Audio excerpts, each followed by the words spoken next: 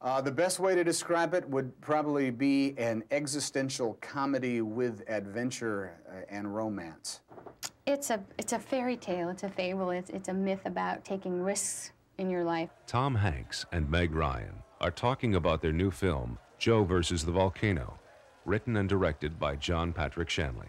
And I wanted to write a film that was about the journey of a guy from a harsh and ugly environment, a bad place for him to be, to a very beautiful place where he experienced physical deprivation and was exposed to the beauty of the heavens, and how that reawakened his spiritual self and allowed him to complete his journey and find the courage in himself to live his own life. He is somebody that you can identify with so easily, and that's his journey, and all these fantastic things happen to him, and he's the everyman, you know, he's the average Joe, supposedly.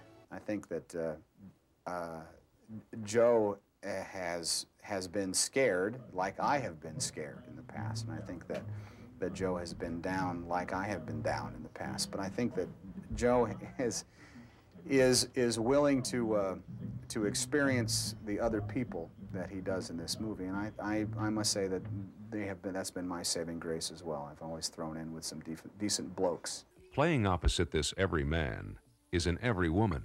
I play three characters who pretty much parallel and mirror his kind of spiritual journey, really. I'm the karma woman he meets along the way. I'm the different women that he's kind of ready for at each particular time in his life.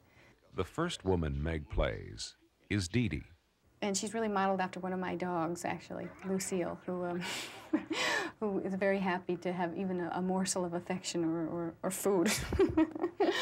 I like Dee Dee. I like Dee Dee a lot. I wanted to take Dee Dee home and treat her really well. Then she's Angelica.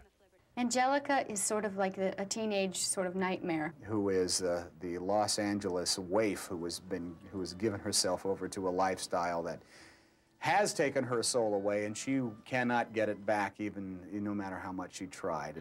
And finally, Patricia.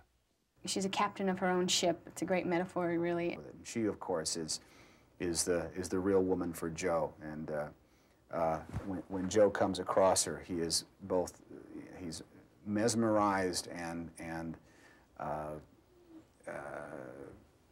what's the word? And inspired all at the same time. I love you.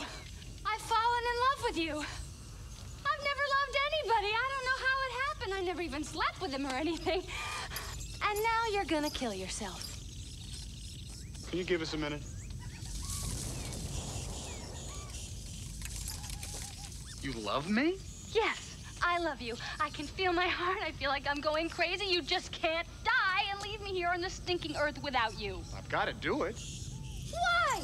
Why? The chief doesn't even want you to do it. Do you, Chief? Because I have wasted my entire life, and I'm going to die. Now I have a chance to die like a man, and I'm going to take it. I've got to take it.